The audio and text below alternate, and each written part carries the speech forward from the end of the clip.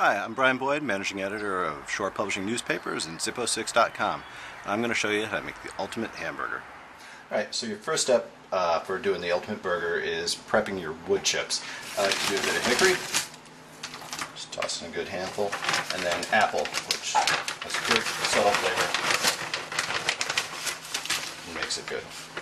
And you do this first because it takes a while for them to soak in. So yeah, definitely your first step. I like to cheat, hurry it up a bit. I don't know if it works, but I think it does. Alright, next up, you're going to prepare your beef. Rather than getting ground beef, you want to start off with a nice chuck steak, something that's well marbled. And then you're just going to cube this up to about 1-inch cubes. If there's any big gristly bits, you can take that off, but the fat is going to help it cook up nice. Okay, now that you've got your beef all cubed up, you're ready to move it over to the food processor. I also like to toss in a little bit of garlic, a little extra flavor. So in it goes. If you've got a big processor, you can do about a pound of beef at a go. If not, just do it in smaller bits. It doesn't take very long at all. Alright, now you don't want to overwork the burger.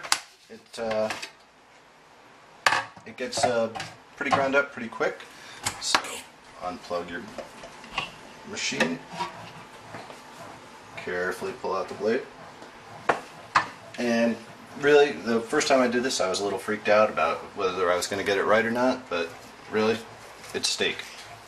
Nobody cares if you get a big chunk in there. So just form your patty loosely and move on to the next one. Okay, now that you've got your patties formed, the only thing left to do is do a little salt and pepper, and I strongly recommend fresh ground on both, much better flavor. And one of the things I do to cheat is put the salt and pepper on the plate before you put the patties down. That way you have to handle them that much less. Now all I have to do is go find something to do, walk the dog for another 20 minutes or so, and then time to start the grill. We're going to use a Weber kettle, a charcoal grill to do this, and the easiest way to start up charcoal is with one of these little chimney doodads.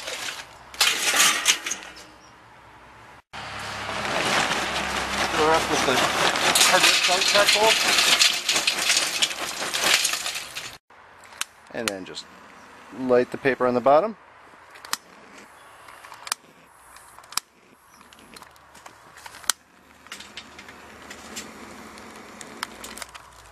And in about 10 minutes, it's going to be ready to grill. Alright, while you're waiting for the coals to heat up, it's a good time to prep your toppings. We're going with our own lettuce here. We got some nice tomatoes over at Scott's, some cheddar cheese, got our rolls all sliced up. We're also going to do some fresh corn while we're at it. So yeah, just prep everything up and bring out the condiments. You're good to go. Okay, well, you know your coals are done when the chimney looks like the afterburner of a jet. So you very carefully lift that bad boy up and dump. So then just even out the coals a little bit and toss on your grill and give that about 5 minutes to heat up. Okay, now that your grill is good and hot, you're going to prep the wood chips. So you just drain them out.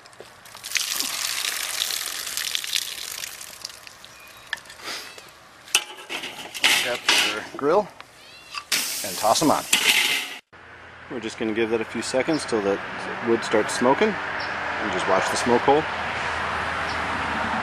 And it's looking pretty good. Okay, now it's just go time with the burgers. Put them over a good amount of heat, and then close it back up. Keep the smoke in good shape. Alright, that is smoking nicely, so it's been a little more than 3 minutes, so time to flip these bad boys.